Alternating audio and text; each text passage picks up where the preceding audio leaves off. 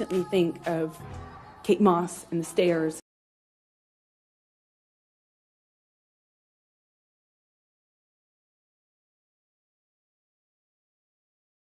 From her reaction, she knew it was already too late to take back what she'd just said, so to save face, she just continued with her allegations. Amber Heard had courageously mentioned Kate Moss, and the reaction she'd expected never came.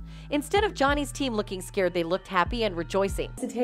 I just, in my head, instantly think of Kate Moss and the stairs, and I swung at him. Ben even fist pumps the air in victory as if he'd just won the lottery, and I might say he kinda did. Amber has been building this story of how big and bad a monster Johnny is while relying on the fact that no other ex-girlfriend of Johnny was going to counter her claims. No, it was young love.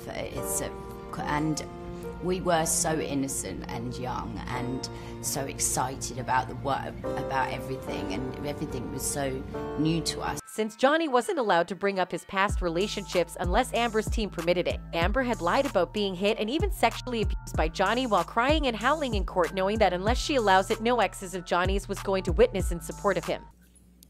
I didn't say, like, stop or anything. But then, regardless of knowing this, she slipped up and mentioned Kate Moss, who is Johnny's ex-girlfriend, indirectly giving Depp's team the leeway of using both hers and Johnny's past relationships as evidence against her. I just, in my head, instantly think of Kate Moss and the stairs, and I swung at him.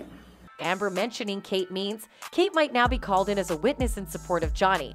This might not have been the case because she had previously been denied as a witness because she was not relevant in the case. But now, thanks to Amber, Kate Moss is very relevant to the case and can come over and support Johnny. She's not the only one who can come in support of Johnny. Vanessa Paradis might also decide to come support her ex-husband and the father of her children, as she has never seen him violent for the 14 years the two lived together. Another bad scenario for Amber is if her past relationship is brought into question and the jury discovers that she had a criminal prior where she was charged for being domestically violent to her then ex-girlfriend and even sleeping in prison for a day. As many of you might know by now, Amber Heard has a reported history of domestic violence, including a time when she was arrested for allegedly assaulting her ex-wife Tasia Van Ree at Seattle-Tacoma International Airport back in 2009. Her ex-girlfriend might have tried defending Amber, claiming that the police in charge was homophobic, but that defense went down the drain when it was discovered that the said police was a lesbian activist. So to make matters clear, Amber knew she should not mention Kate, but Amber being Amber decided to still do it and throw herself under the bus. Well, that's it for this video. See you in the next one.